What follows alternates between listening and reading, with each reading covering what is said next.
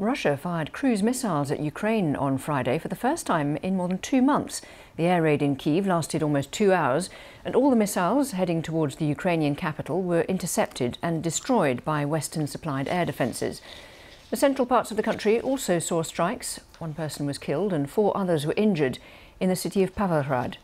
6 long-range surface-to-air missiles were fired at the eastern Kyiv region, with residential buildings destroyed, 1 dead and several others injured. The new attacks come as Vladimir Putin announced that he will stand for re-election for the 5th time as Russian president when his term ends next year. Our correspondent Jess Parker is in Kyiv with this update. President Putin's announcement that he's going to stand for a further term in office isn't exactly welcome news here in Ukraine, but does rather make a point that he can seemingly hold on to power while many believe he is waiting for Western support for Ukraine to ebb away and crack. And the next week or so could be a crucial test of that. There are 2 packages of support that appear to be in jeopardy because of political wrangling.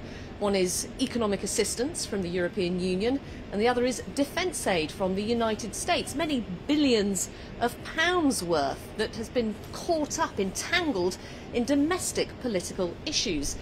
Now, for Ukraine, as winter sets in and after its faltering counter-offensive, the idea that US defence aid could start to dry up is almost unthinkable. So crucial has it been on the battlefield. So Ukrainians will be hoping, praying that what President Putin may believe is proven to be wrong. Ukraine's First Lady Olena Zelenska has warned that Ukrainians will be left to die if Western countries don't continue to support the war effort. In the 2 years since Russia's invasion, the country has relied on billions of dollars from its overseas allies. In an exclusive interview with the BBC's Laura Kunsberg, the First Lady expressed grave concern over delays in funding, saying Ukrainians were in mortal danger. We do need aid desperately. In simple terms, we cannot get tired of the situation, because otherwise we will die. And if the world gets tired, they will simply let us die.